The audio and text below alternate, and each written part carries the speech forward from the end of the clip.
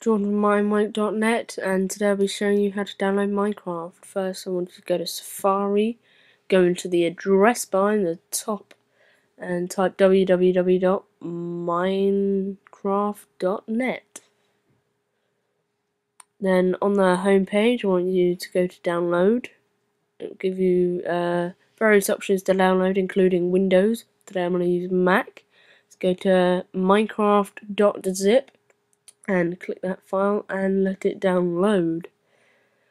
Once that file has downloaded, I want you to click on the file. Then the Minecraft will be open. But now I'm going to go down here to the logo and go to options and keep in dock, so it keeps it in the dock.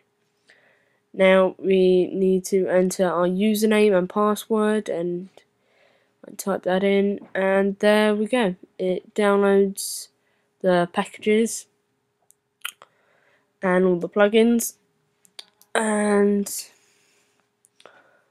this does take no, maybe 8 to 10 minutes. I just sped this up quickly, so it wasn't an 8 to 10 minute video.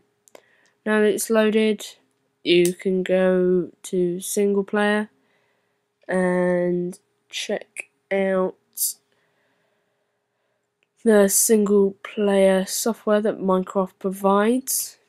So you can enter the world name and the seeds, which you can find on internet, and in multiplayer you type in minewank.net and click connect, and that will bring you straight to our server. Thank you for watching, and hope to see you in the server soon.